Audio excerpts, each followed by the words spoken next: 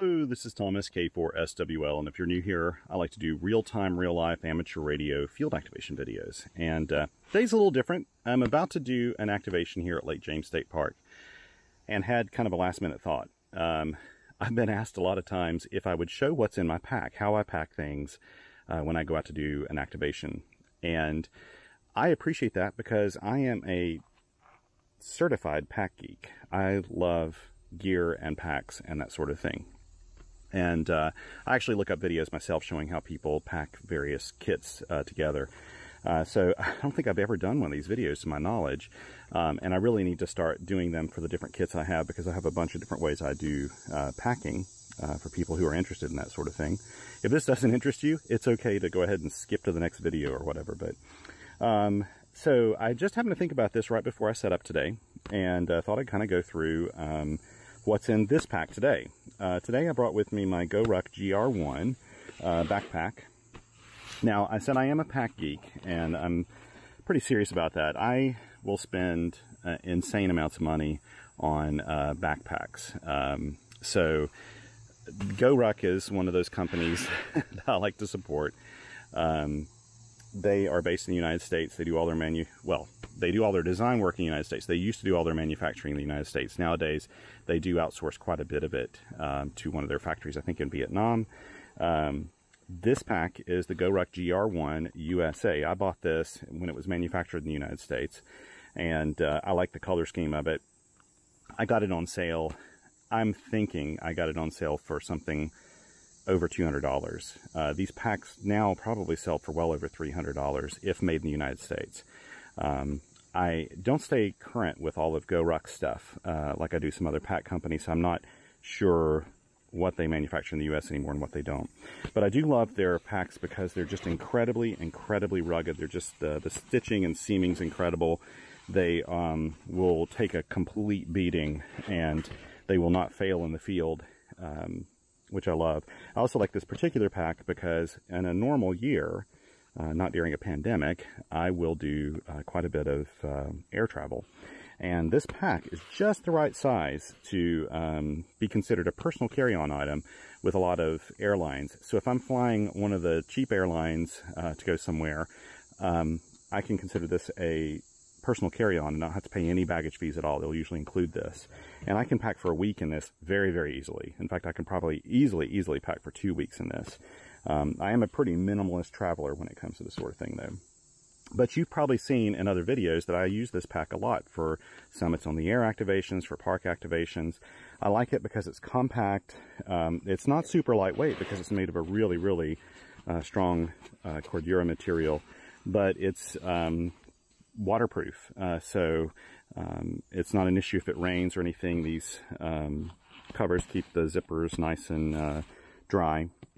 There are MOLLE straps on it, so I can strap things to the outside if I feel like doing it, which I do sometimes.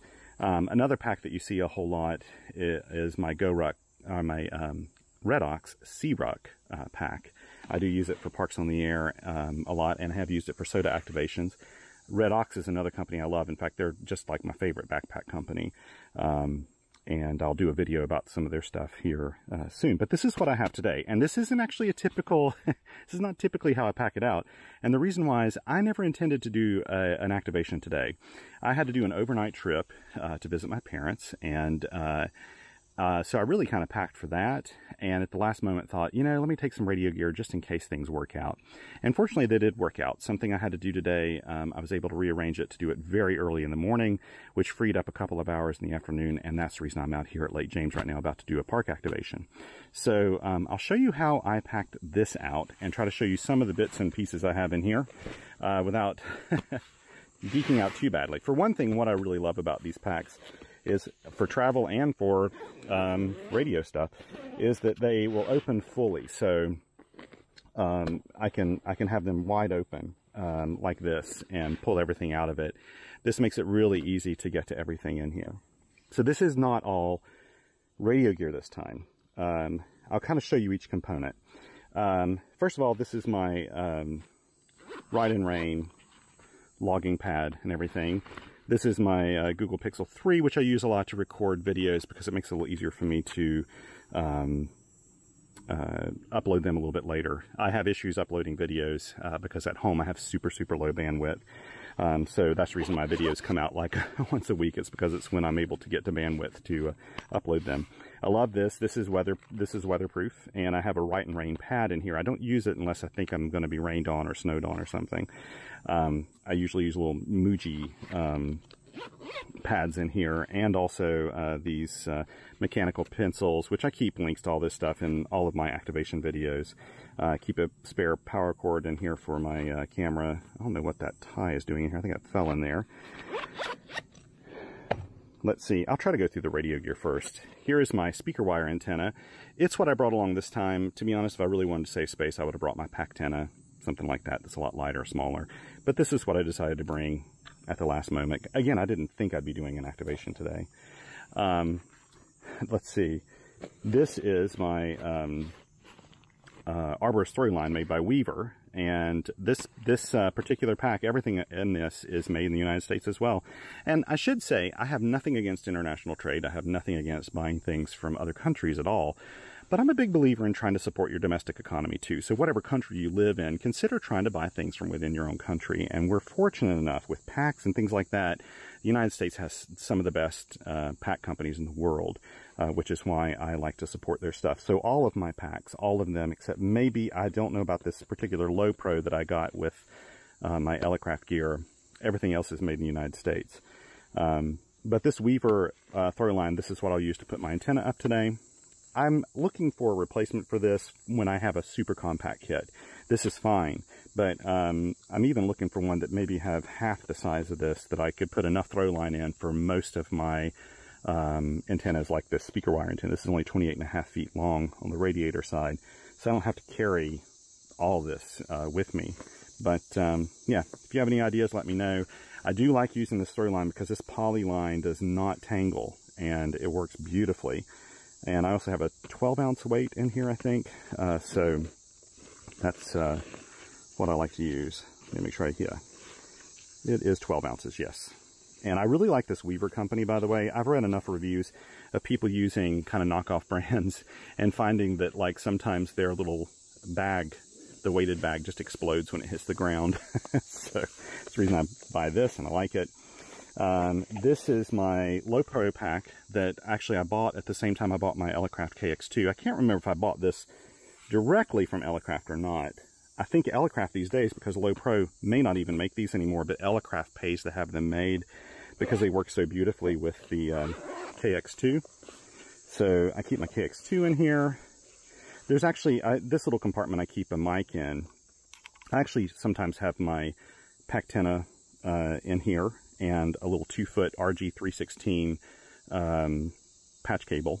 I usually keep that, or actually it's a little bit longer than that. What am I saying? I'll keep the 2-foot one in here. That's the one I use for my ATU, which I don't need for this. I think if this one's like a 12 or 15-foot cable, but it easily fits in here. That RG316 is so small. And keep in mind with the KX2, you don't even have to have a microphone. It has a built-in microphone you can use, but here's an extra set of BC binding posts. I like to have this so that if something goes wrong with my antenna, I can just build one out of any kind of wire I have around and it'll work. These are my KXPD2 paddles that attach to the KX2. I always carry a set of earphones in each one of my pack kits. This is actually the cable that you connect the KX2 to the KXPA100. Which is an amplifier I'm planning to sell because I just don't ever use it. In this top pack, I've got a little barrel connector in here. I've got a an SO239 to BNC male adapter. I have a little antenna line or antenna connector here for one of the verticals I have. And then I have like a right angle BNC to BNC connector just to sometimes make it work better with whatever antenna system I have. And that's what I keep in this pack. But again, I can actually carry everything in here I need other than a throw line if I really want to. Now, the rest of this stuff actually isn't necessarily radio related. I need to double check. I can't remember, but this, again, I was packing for an overnighter. So these two things are made by Tom Ben. I can't remember the name of this particular thing, but this is what I keep a book in. So if I'm reading when I travel, I like to keep paperbacks in here. It keeps them nice and keeps them from getting all messed up in my bag. So I like this for that. This Tom Bin bag here actually has my toiletries kit and basically everything I need, like personal items. So this is my toiletries kit here. These are my Bose Quiet Comfort noise canceling headphones, which I like to use a lot when I'm traveling. And I carry just a little bit of clothing in the bottom of this. I like this Tom Bin bag. I think this is called I think it's called a Sidekick. I like it because it acts like a sort of a packing cube, but you can actually attach something to it and use it as an over-the-shoulder bag if you need to. And it also has a little front pocket here that I don't use really that often. I also keep a clipboard in here. And in the case of the Elecraft KX2, this actually serves as sometimes when I'm in the field, this serves as my table for operating. I put the KX2 up here and my logbook down here, and I just kind of use the whole thing. That's my whole table, and I like it. Oh, and I just realized that my green rubber band just died. Oh, those of you who've been watching this channel for a long time, yeah, it's time to cry about that. And if my buddy Eric is watching this, maybe he's not, he'll notice that actually I stole this from him. He has McFadden on the back of it. We have the exact same clipboards, and I must have gone with him on an activation years ago and ended up keeping this. So Eric, I owe you a clipboard. But if you're not watching this video, you're not going to get it. Then the GoRuck has these internal pockets on the front panel. And in this one, this is just, the only thing I have in this one right now is my MacBook charge cable. Up on the top, in here, let me make sure the camera's working fine, yes. What do I have in here? I haven't looked in here. So all of this is actually how I pack things. I did not prepare this at all. The only thing I did right before I started the video is I opened it up because I needed the tripod out. And I actually keep a tripod in here too that's not being shown because it's being used right now. This is my little Garmin InReach Mini, which I keep in this pack because I use this pack so often for soda. So this is my satellite messaging thing. Here are a couple of RX bars. The blueberry kind's my favorite. These are great, kind of good for you protein bars that they don't have that kind of grainy weirdness that some protein bars have. I really like them. I also keep a couple of cable ties. These are just little black cable ties in here. Those always come in handy. On the front, this is my high visibility vest, and I use this anytime I'm in or near a game land. You really should always have these for game lands. Let's see what else I have in here. Hope there's nothing embarrassing in here. This is one of my, this is actually a map that a friend gave us for Pisgah National Forest. And I like to keep paper maps with me when I'm hiking because if something happens to your GPS or something happens to your phone or whatever, you know, you've got, you know, real maps with lines of elevation and everything else. So these are super important, and I always carry one with me. This is a little first aid kit. Actually, it's an extra first aid kit. I have, this one's the one I normally use, which is made for hiking and that sort of thing. And I'll buy these kits sometimes, but I often pack my own first aid kits. In fact, this is one from REI I got on sale for like $3. And I go ahead and put my own things in here when I want to. This is actually sort of an extra kit. Never leave home without a first aid kit. I don't care where you're going. I have used my first aid kits more times than I'd like to mention, being a father with 2 active daughters. I mean, my daughters have stepped on nails, they've gotten stung, they've gotten really big cuts and things like that, and having a first aid kit nearby is just so incredibly nice. And frankly, if you're doing a soda activation and you're with someone else, it's always great to have a first aid kit in case they need it too. I also, for soda stuff, I keep this little kind of an emergency pack here, so I can start a fire if I want to. I've got a whistle if I need it, and it just has a bunch of extra stuff in it. This was, again, something I got basically free from REI off of by combining coupons and stuff like that I had. So I like keeping it in here. It's waterproof, and I like it. I also carry, I need this less in the summer, but this is a space blanket. It's just a cheapo space blanket that I got off of Amazon. We bought, like, I think it came in a pack of 5 or 6. These are great. These are just Mylar. They work for a lot of different reasons. I mean, a lot of different ways. but they will keep you warm if you need in a pinch. They'll kind of keep your body heat in, but they also can serve for a lot of other things, including, you know, keeping you dry. And actually, this is something that you should consider keeping: travel toilet tissue. And you should keep that with you, and also have something that you can dig if you need to. And I've got a multi-tool that I can use for that. But I mean, let's face the facts. If you're hiking and you're going to spend 3/4 of the day hiking in the woods, nature may call while you're out. Probably more information you care to know. I also keep this, what is this called? A hero clip. I keep this hero clip with me. I like this because I can use this to hold my bag on a tree. I have used this to hold the ends of antennas before. It comes in handy for a lot of different reasons. And so I like this. I like this. I either keep it on my handle up here. I also, sometimes when I use the Chameleon Impasse Light for a soda activation, I'll use this clip to actually hold the vertical telescoping bit into my pack, because basically it doesn't quite fit in the pack. It's a little too long for it. And so yeah, clip this back. There's only one other thing I can think of on here. I know you get started on my activation soon.